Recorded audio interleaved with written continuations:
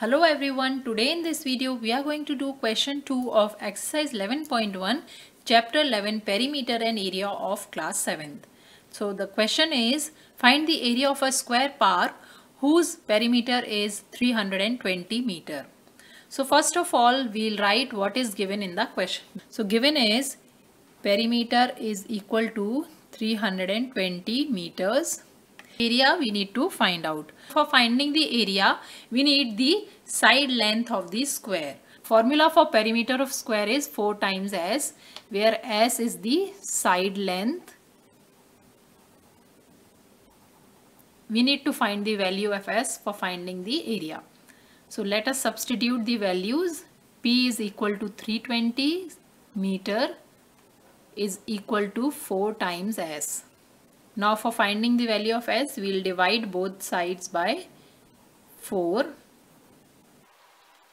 So this will be 320 meters divided by 4 is equal to 4s divided by 4. Now these two 4's get cancelled. This is 4 times 1 and 4 times 8 is 32, and this is 4 times 0 is 0. So the value of s comes out to be 80 meters. This is the value of s which we need for finding the area of square.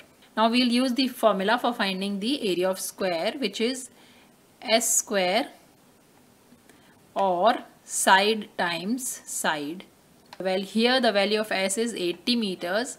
So the area will be 80 meters times 80 meters, which is equal to 8 times 8 is 64, and 2 zeros are there, so 6400 square meter will be the area of square whose perimeter is 320 meter.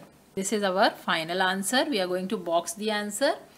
Here completes our question number 2 of exercise 11.1. I hope this is helpful. If you like the video, please hit the like button and subscribe to my channel for more math videos. Thanks for watching.